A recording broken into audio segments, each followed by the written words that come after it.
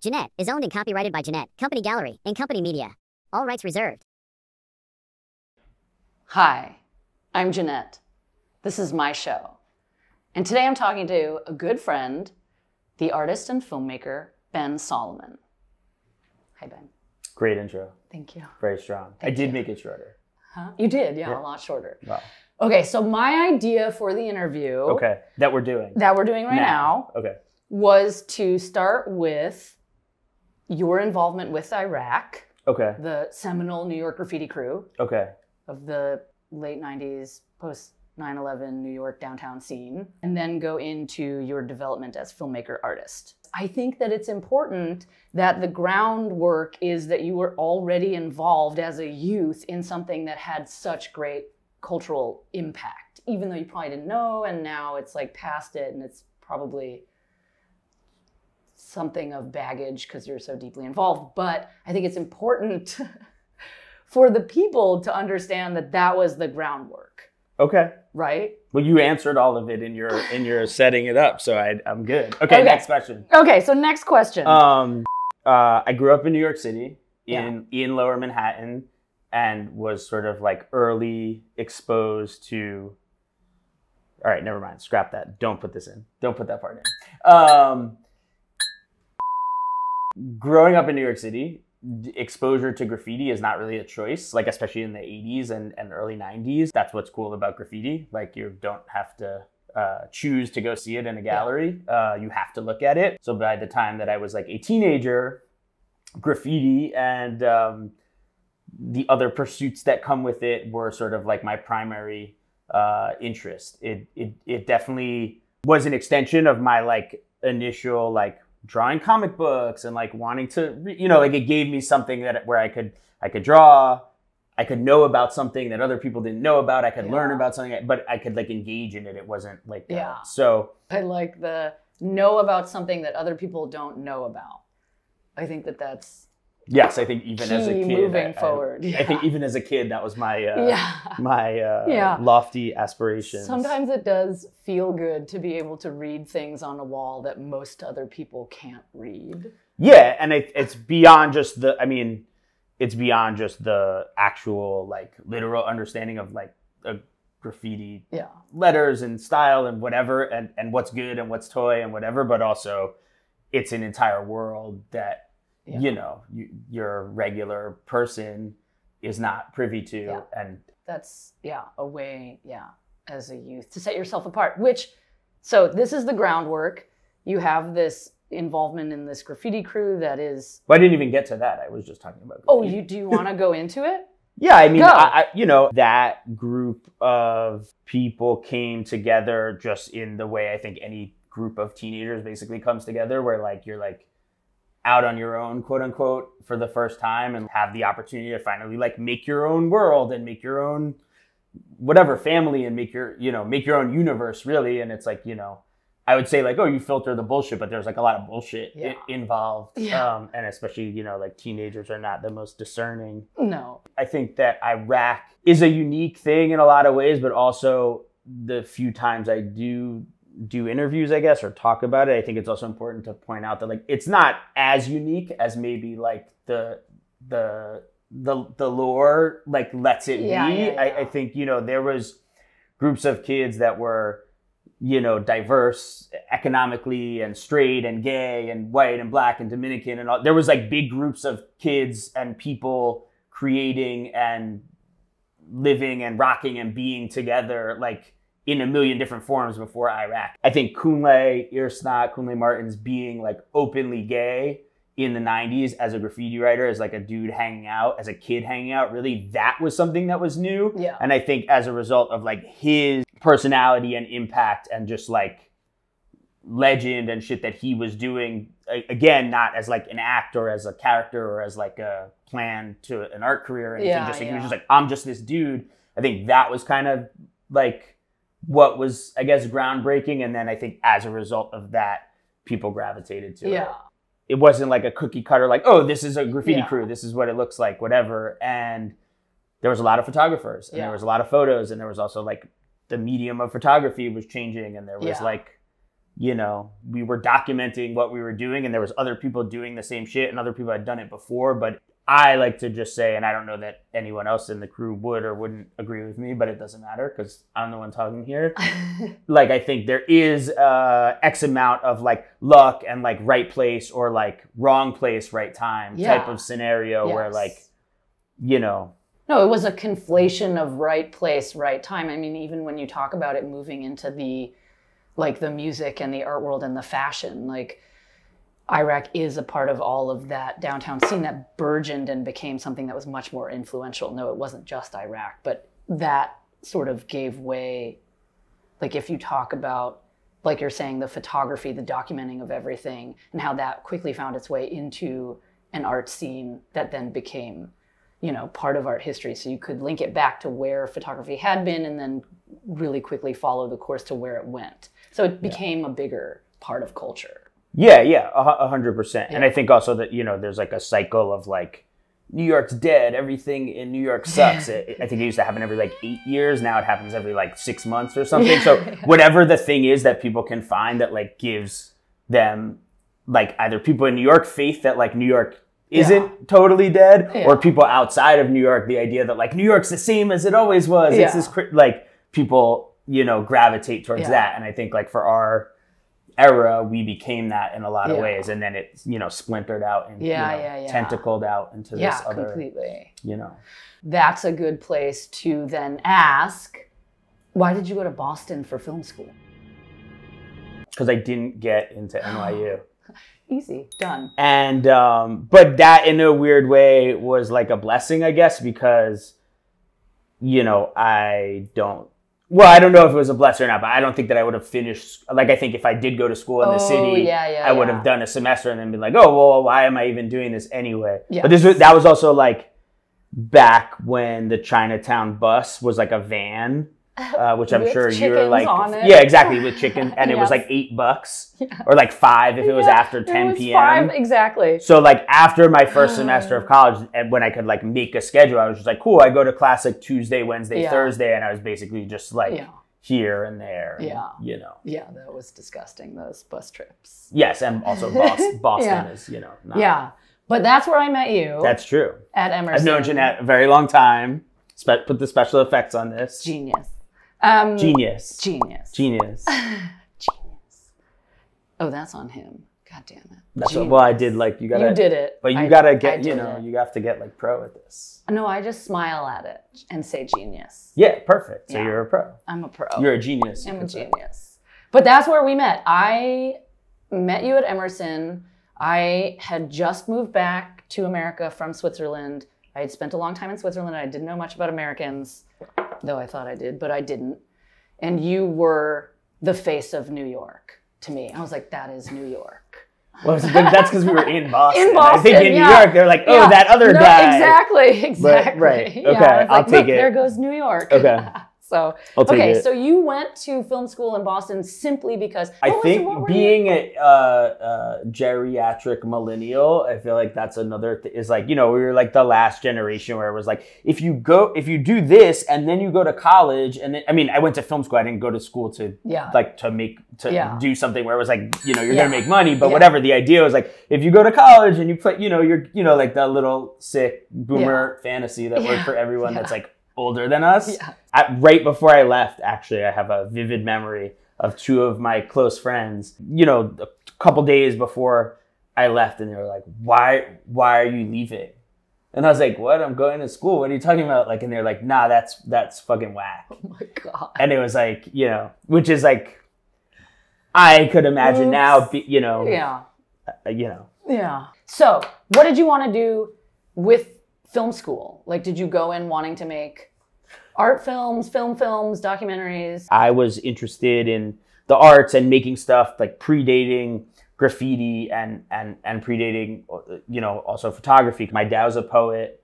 My mom was a photographer. Really? So you had all this art in your childhood. You were exposed to a lot of that kind of thinking. Yeah, 100%. Yeah. And also just by That's virtue. Incredible. Yeah, I'm extremely blessed. And I think that is a huge part of like why I turned out the way I did. Like good and bad. Because I think there's some, you know, like I feel like I could have and would have like made and saved more money and planned things differently if I wasn't like, I have to make the thing. Yeah.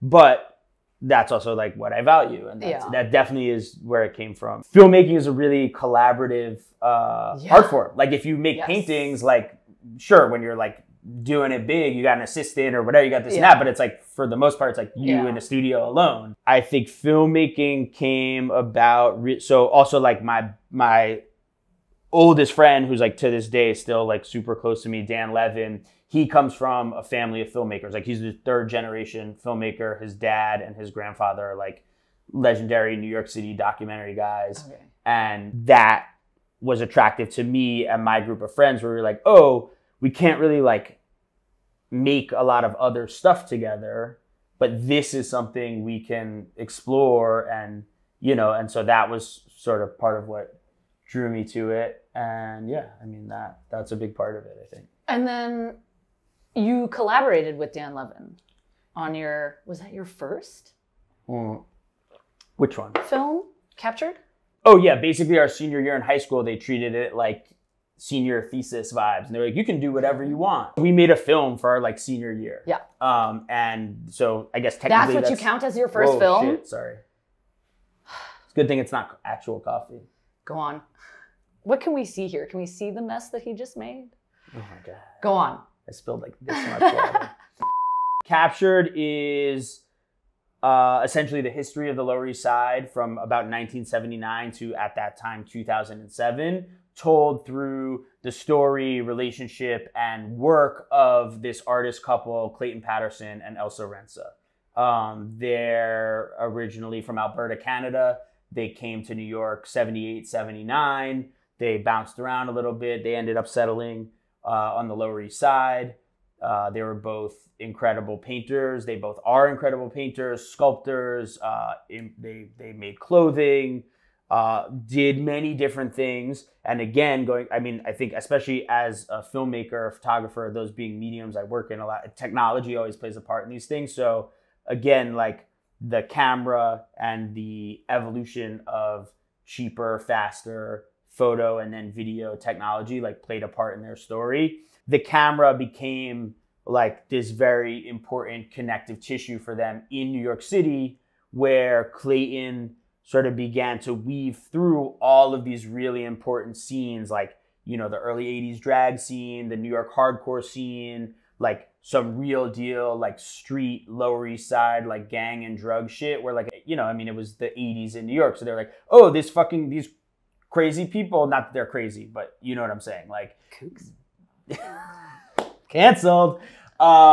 Captured is my one feature film. It's Do you want to make more? Yeah, I definitely want to and will, and then, you know, always sort of on track towards like making another actual feature doc, but like a documentary. Yeah. Well, I'd like to make some stuff besides the documentary, but you know, that's One of the things that stood out to me in the film, well, there was a bunch of things. He was talking about how he needed to make money in order to keep doing what he was doing, which is like what the artist has to do. Yeah. And that the way that he thought to accomplish that was by making these hats. So it was this incredibly like creative thing that enabled him to keep making creative things. And it's this like weird place that artists sort of live, where you have to try to make money. So you have to go out there and do something.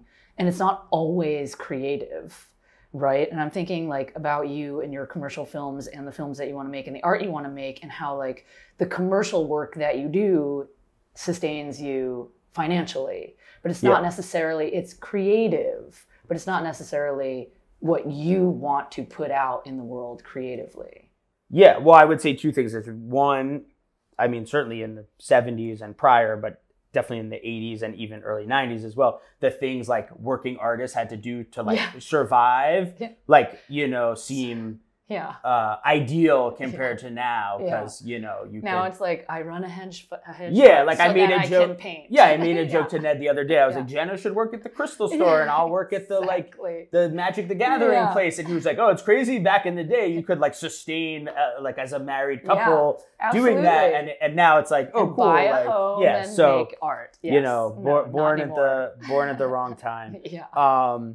But and I would also say, you know, I've always found a way to make my ideas or my skills or my creative talents pay the bills one way or the other. And, you know, in doing that, especially for, you know, a while now, you know, I've learned to accept the pros and cons and realities of like what that means, right? Where like sometimes I make something and I'm like every single piece of it down to like, you know, the way this one light book, whatever, like is me, and I get to have that and own it and whatever. And then, you know, you do projects where like, whatever you want, like, let's get it done, you know, send the check. Like, you know, and not to say that no matter what, I think I've been able to inject like, your own voice. And by caring a lot about what I do, even if it's not like my passion project or like the coolest idea I ever got like involved in, like, you know, I think that helps me keep the quality high and also keep my like energy moving forward. Whereas like, you know, especially with any sort of commercial art, but especially in like as a director and on the filmmaking side, like, you know, commercial work can be a crazy grind, and it can also be like really lucrative, but you can just go like zombie mode where you're just like, cool, just like do it. And like, you know, I'd like to have like 2 zombie mode years. Maybe I could like, you know, buy a fucking house or something, but like whatever, I have been able to make a living and be fulfilled in the work I do and in the amount of time I get to spend, you know, in my own life, whether that's like making my own work or just chilling. Which is also very important. Hanging out, the most important thing in life. Chilling. Genius. So, you know, that, I think that answers the question. Well, you forgot what you asked. What was the question? So another thing I've found as a artist who primarily makes commercial work is like, I have this gentle like thing to be like, well, it's not really mine. Like I came up with the idea and I like did all the shit and I hired all the people and I like had the final cut and I chose the music and I did the color session and whatever, but like, you know, it's for them or like, you know, whatever. Whereas like you can't, someone looks at your painting and they're like, what the fuck is this? You know, you can't be like, oh, well, like the gallery wanted me to use like more orange and then like they wanted, you know, photorealistic because it's easier to, well, some artists can say that, but like, you know what I'm saying? Like, what you're saying it's just you. Is you're talking about fear. Oh yeah, a lot of it. I got a lot of fear. Oh yeah. You got to get through that. Yeah, well, that's how you. That's what they say. You got to pretend that it's just for yourself. That's what they say. But the thing that I have found about art is that you can pretend all you want that it's just for yourself, and the most lay person can walk in and look at your art and see you clearly, and it's terrifying. Right. Yeah. So I'll be making commercials after this interview. I'll be making commercials for another 10 years. Keep going. No, but I'm saying like I'm aware of that, and I do make stuff, and I slowly am sort of finding how and where I would want to share it with the world, or even share it with my peers, and not even the world yet. But like, how would you do that? Okay, I just saw the Nan Golden documentary. Still haven't watched it. And sorry. Apology. And she talks about how she was taking all the photos of you know, community and everything and friends, and then she was doing slideshows, and her friends were watching the slideshows, and they were, you know, giving her a lot of feedback, and then she'd altered the slideshows. So how would you show your work to your peers? I text Ned a lot. Oh yeah, there you go. I text Ned a lot. Ned is my husband. Shout out to Ned. Genius. He's a genius. Yeah, I mean, I think that the advantage I have, right, is that I'm already a part of a community and a conversation where like I have peers I respect that like would take the time to look at anything I showed them, which I think a lot of people don't have. And that's like a great advantage, and to be able to trust, even if I don't necessarily agree with everyone I know's like aesthetics or practice or work or whatever, but like having a range of, you know, walls to bounce things off of. I have so much stuff that like I've never, not only have I not like shown to other people, but I've never like put it together and thought about what is this like, first even just understanding or something like, oh, this is like a body of work, and then thinking about like, what does it say, what does it hold within it, what, and then also understanding like, cool, if I can get my vision or version or whatever like slice of clarity I can get in that, like, and put it to someone else, it's like whatever they're going to take out of it, that's not really my business, and that's not really my concern at that point.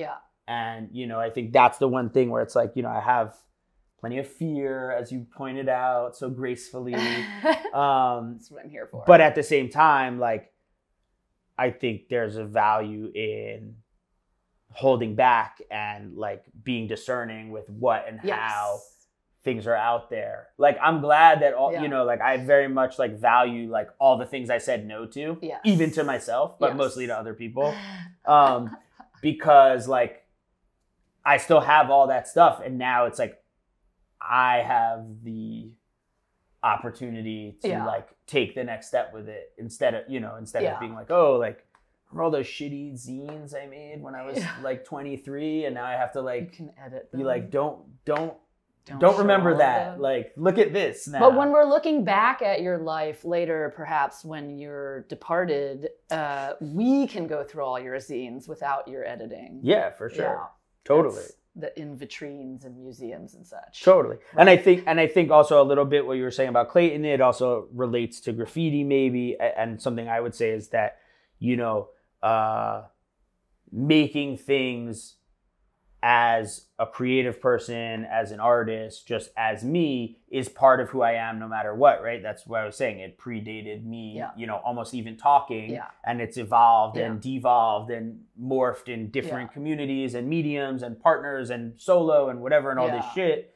And it's like, the validation or like definition doesn't come from me being like, well, I showed here and I showed here and I'm in this collection or I did this version, and it's like, whatever. The majority of my stuff has been in a commercial lens that I've put out there, but it doesn't make it any less or any more. You were also your group of friends, going back to IRAK, when the art world decided that they were what they wanted to devour. Right. Well, I shouldn't have gone to film school. Put everything out. I mean, every last thing they did, they put out there. So you were probably you were able to see that and maybe be like, oh man, it's not the best move. Yeah, I mean, I think that dissing anybody. Just sometimes you can look at it and be like, well, yeah, I think that facet of the conversation is definitely interesting. Maybe we'll do that on like season 2, part 2. But I think there is something to be said there, where like, you know, a lot of making work in any format is about like really trying to find what you're saying and how you're saying it and all of that stuff. And it's like, when you have the ability to like do it at your own pace, you kind of have an advantage. Like, like even younger artists I know today who are like, oh, I'm hot. Like, I got to do this shit. I got to, and then you're like, oh, you're like cranking out, like, which is sick. Like, if you can crank out a show and be like, it's sold out and I'm paid, like, that's dope. And definitely like not, you know, like I'm an old millennial. I'm not like Gen X. So I'm not on some like, can't sell out. You got to be poor. Like, as soon as you're not poor, like as soon as you're not poor, you're a failure. Sell out, you're fine. But since we're here and we do have to start wrapping it up. Okay, I can talk. What do you think of my work?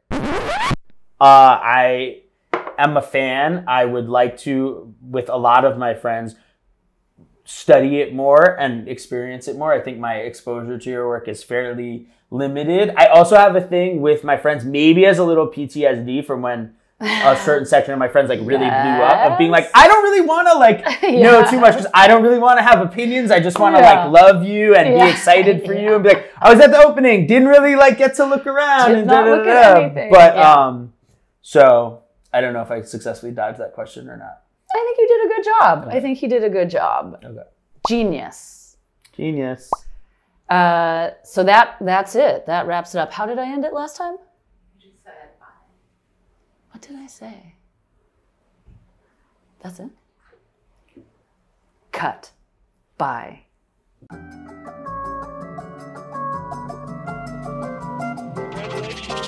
I went to like, downtown, like alternative, kook school. Shout out to them. Are we allowed to say kook?